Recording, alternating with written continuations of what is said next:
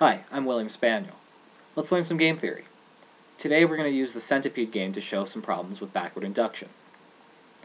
If you recall back to the last video, we had this really long game, but we found out that in equilibrium each player prefers defecting or ending the game over honoring or continuing.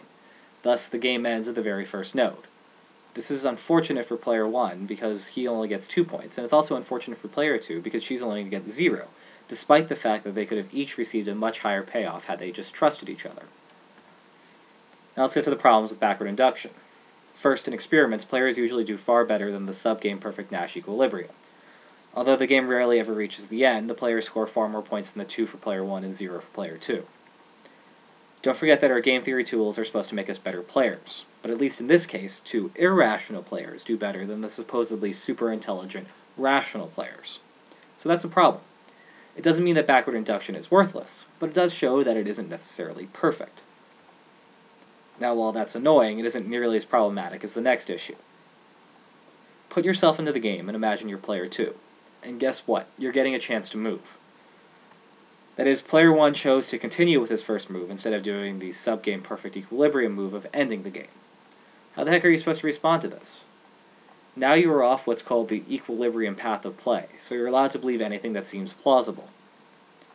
If you still trust backward induction, then you should choose to end the game because player 1 will do the exact same thing with his next move, and thus you should preempt him from doing so. But is that really sensible? If player 1 was following backward induction, then he would have ended the game at the first node.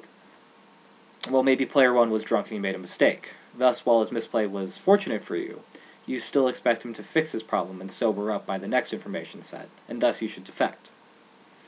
But maybe you decide to test the waters and continue the game. And guess what? He continues again. Well, now it seems less likely that player 1 was drunk or that he made a mistake.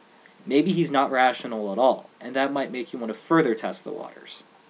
And certainly by the 20th or so of your decision nodes, you can be nearly certain that player 1 is ignoring backward induction. And therefore choosing to continue could increase your payoff. There's actually a specific study of this kind of play. It's called trembling hand equilibrium. However, that's not the really weird part of this. Now imagine you're player 1 and I'm player 2. You saw my video on the centipede game, so I know you're irrational. And because I'm the one doing the teaching, you know I'm rational as well.